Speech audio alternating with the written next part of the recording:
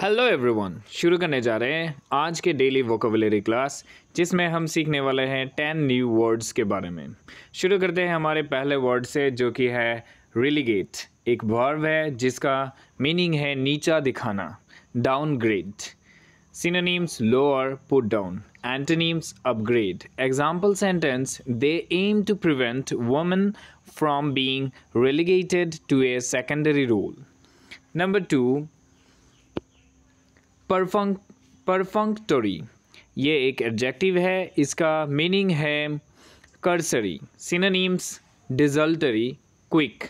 Antonyms careful. Example sentence, he did nothing and just kept on giving a परफंक्टरी Nord.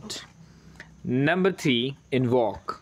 ये एक verb है, इसका meaning है site. Synonyms adduced, instance. Antonyms wave. Example sentence, the antiquated defense of insanity is rarely invoked in England. Next word है fourth number, extremism. ये एक noun है, meaning है अतिवाद, फैंटासिज्म। Synonyms radicalism, zealotry. Antonyms moderation. Example sentence, the dangers of racist extremism are present everywhere. Next है number 5, arbitrary एक adjective है, इसका meaning है capricious. Synonyms whimsical, random. Antonyms rational. Example sentence, he just ends up taking arbitrary decisions. Number 6, questionable. ये एक adjective है, meaning है controversial. Example sentence है, ही just ends up taking arbitrary decisions. Next है number 6, questionable, जो एक adjective है, इसका मीनिंग है controversial. Synonyms कंटेंटियस, doubt. Antonyms certain. Example sentence, it is questionable whether any of these exceptions is genuine. Next है number 7, exuberance, जो एक noun है, मीनिंग है उत्साह, एबुलियंस।